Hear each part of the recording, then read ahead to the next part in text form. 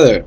So I'm just going to briefly go over what it takes to form a partnership or to register your partnership with the Secretary of State. There's no online filing method in the state of Maine, so you're going to need to download the PDF file. There's a certificate of LP or LLP or the application to conduct business. In order to file, you need to pay the filing fee, so that's going to be $175 for domestic partnerships, about $250 for all foreign partnerships. That's across the board. You can also pay. You can pay by check, and you can also pay by credit card. So we have a voucher here in which you can put in your credit card information.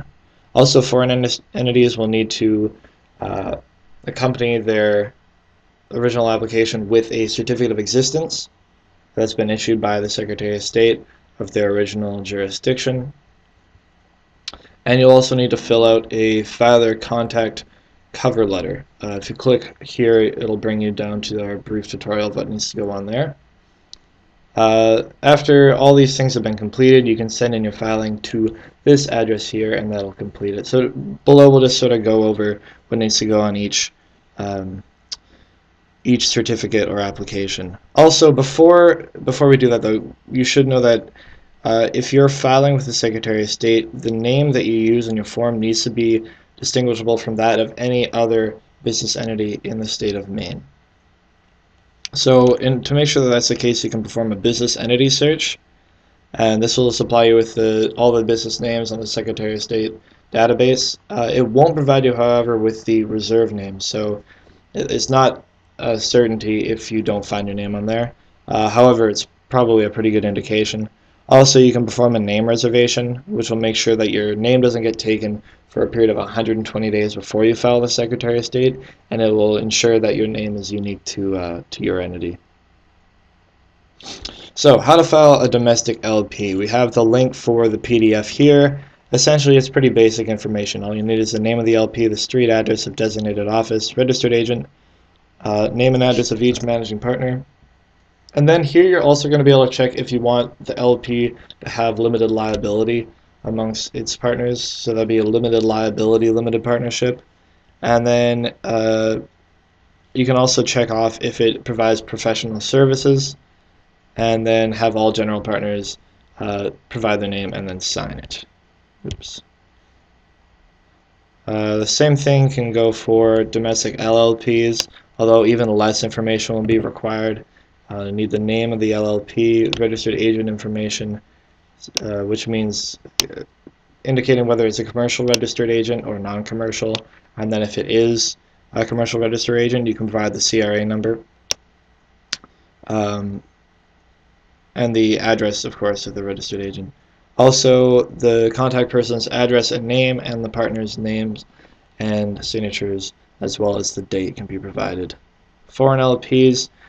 Similar process to foreign LLPs. Here again we have the link for the PDF. Also, by clicking on this, you'll get the link as well. Pretty much the same stuff. The name of LLP, the proposed name to be used in Maine, as well as the fictitious name, if that's applicable. That's only applicable if you found out that there's another name which has a really similar, or another entity which has a really similar name to yours. So you need to use a fictitious name. You also need the date and jurisdiction of organization, street and mailing address of the principal office, and the required office in the original jurisdiction, if that's applicable to you. All the registered agent information, the name and address of each general partner, whether the foreign LLP is an LLLP, just like we talked about before. If it provides a professional service, at this point you can add that, and then the date and signature of an authorized general partner and their printed and or type name. Same thing for a foreign LLP. I won't go over all this one because for one you can read it, and another it's pretty much exactly the same as an LP. The link for it is here, and again by clicking on the image.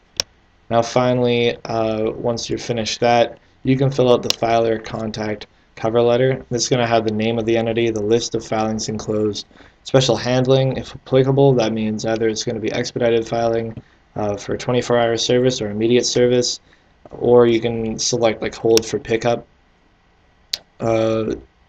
And then also like the total of the filing fees enclosed. So either if you do choose to expedite your process, you're going to need to pay an extra $50 or $100. You can tack that onto your initial filing fee. You need the name of the applicant, the daytime phone number of the applicant, the email address of the applicant, and the name and mailing address to receive the attested copy. And that will pretty much conclude your filing with the Secretary of State. You should also apply for a federal employer identification number, or FEIN. You can click on this for more information on that, but basically it'll allow you to open bank accounts and allow for the IRS to recognize you as a legitimate tax-paying entity. Also, domestic partnerships should think about drafting a partnership agreement, which is pretty much what it sounds like. It'll delineate the relationship between the partners and the company to avoid confusion in the case of a legal dispute or the dissolution of the company. So click on this, you'll get a free template and also just more information as to why you might want to incorporate that into your partnership. And also each year, June 1st, you'll need to file, by June 1st it is, you'll need to file an annual report, which will update the Secretary of State of any changes that have happened over the previous year. Businesses will be charged $85 each time they file this. Foreign entities, $150, unfortunately.